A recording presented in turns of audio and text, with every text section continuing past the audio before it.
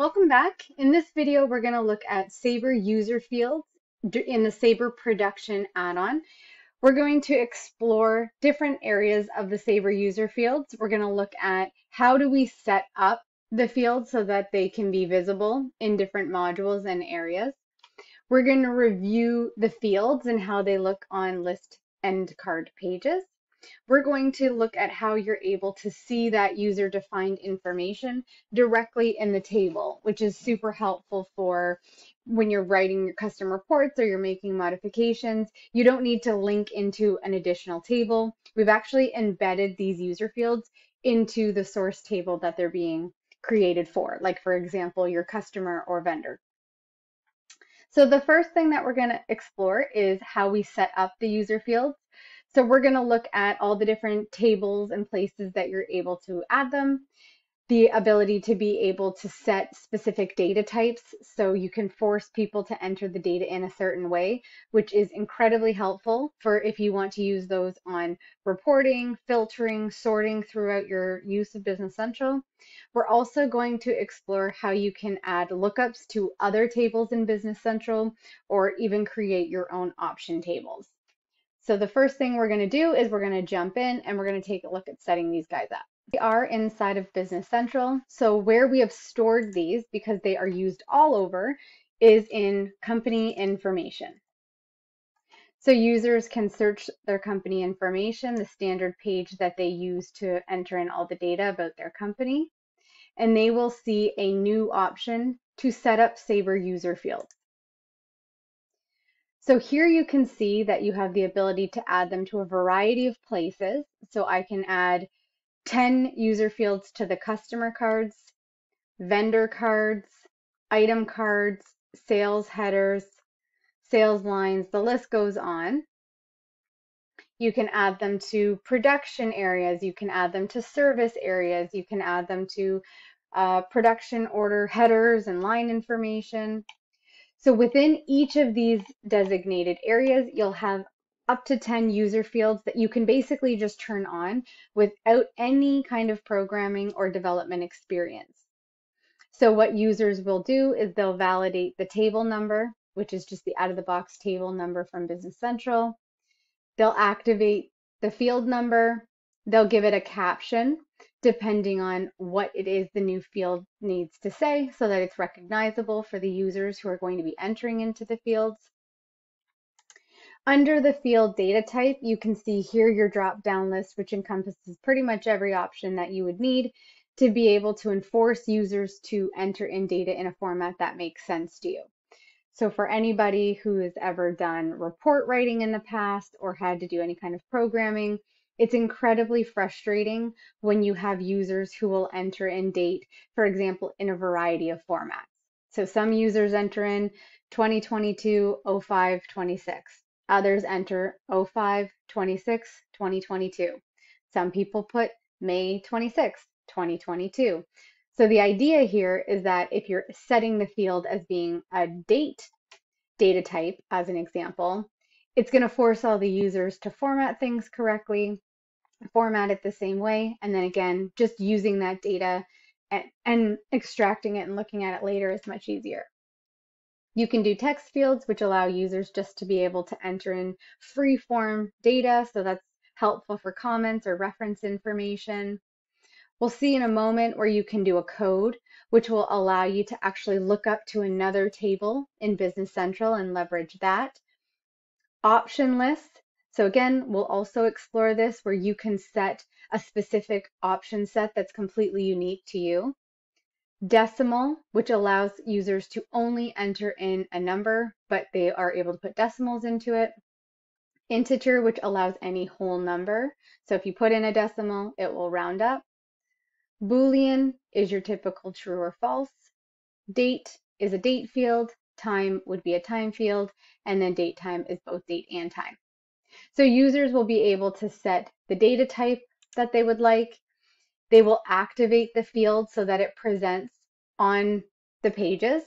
Without this Boolean, they will not be able to see it. So that makes sense. So you would just hide the fields until you need them. Once you need them, you turn them on. You can indicate whether or not things can be editable. So a lot of the times you're encouraging or needing to collect data. So most often this does need to be editable, the new fields that you create. So we do default this as being true, but you can always deselect it if you needed to. As I mentioned, you can use a field data type of code.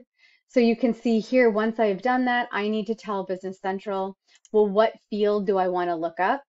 So in this case, I'm indicating that I want to look up the resource table.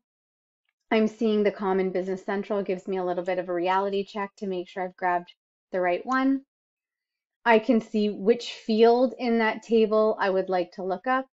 And then again, a little bit of a reality check. Once I've selected the field number, I will look and make sure that the name is making sense to the data that I would like. And lastly, I have the ability to be able to set a default value if I chose. So on the third user field for the customer that I am choosing to incorporate is the option list.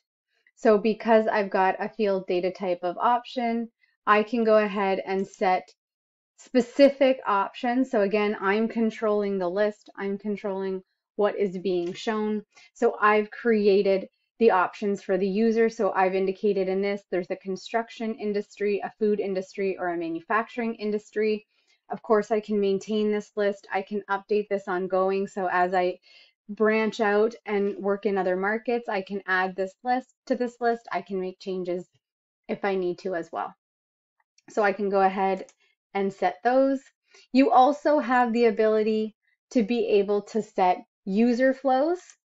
So user flows would allow you that if you were to set a user defined field, let's say on the customer card, and you indicated that you wanted that to pull in when you use that customer on a sales header or on a sales line, you could have a user field from, say, the customer card flow through to a user field on the sales header if you chose. So the next area to explore is being able to see these user fields in action on the list and card pages throughout Business Central. So the next thing that we're going to do is jump back into Business Central. We'll take a look at the customer card and see those user fields that we created. First thing I'm going to do is I'm going to navigate to my customers record because that's where I had created those 3 user fields. So I can select any customer card that I'd like.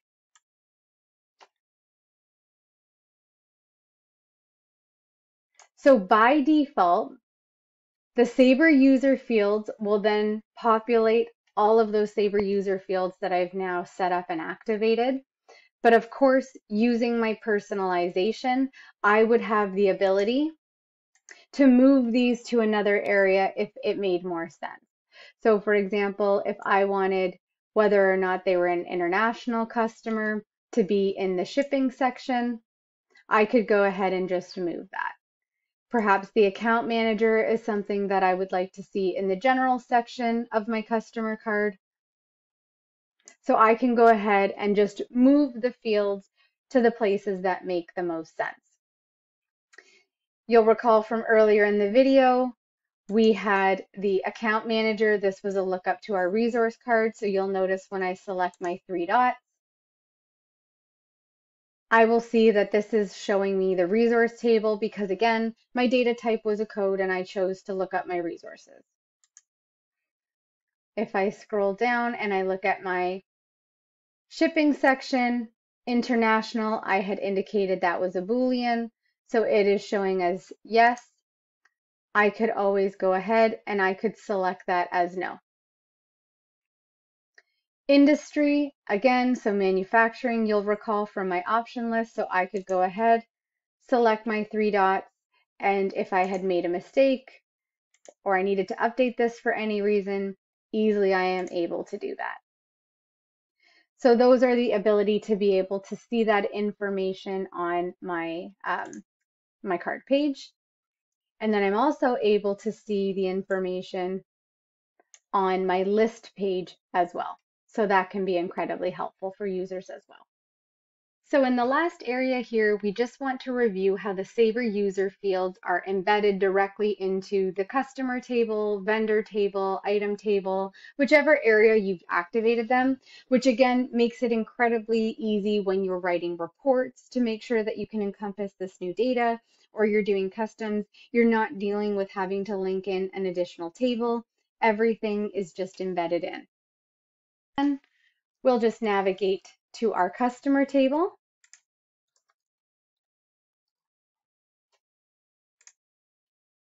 And then we can use our handy help and support, and we'll go ahead and inspect pages and data to open up the list of the fields. So here, if I have my user as my search, you can see that the Sabre user fields are here. We can see a snapshot of the data that is in the fields for the specific record that we're on. And again, we can just continue to use this all throughout the reporting and the customization needs that you may have. So as always, if you have any questions or are interested in learning more about Sabre production from Sabre, please feel free to contact us using the contact information below.